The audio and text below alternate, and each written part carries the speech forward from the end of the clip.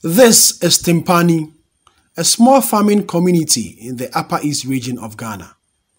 The Tempane constituency was created from the then Garu Tempane constituency ahead of the 2016 election.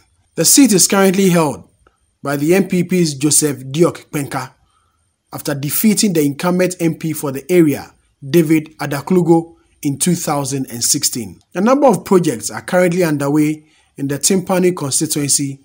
Typical is road construction. Already, the gutters have been constructed with the layout awaiting the contractor. In December 2020, Joseph Kpemka will face off competition from the NDC's Lydia, Adaklugu, the widow of the former MP. Package for the constituency is a package of hope. Why do I say it's hope? Hope because there were some projects that my husband carried on. They were incompleted and currently they've been abandoned.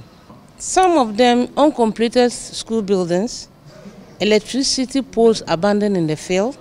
Some are already near completion because the poles have been planted and wired, just left with transformers. There are health facilities that were built. It's just recently that they've been commissioned. But what is dear to my heart is the boreholes. He actually dug 88 boreholes, which he was able to fix 40 of them, and currently we have 44 outstanding. And the women are crying for water. It's the entire MPP government.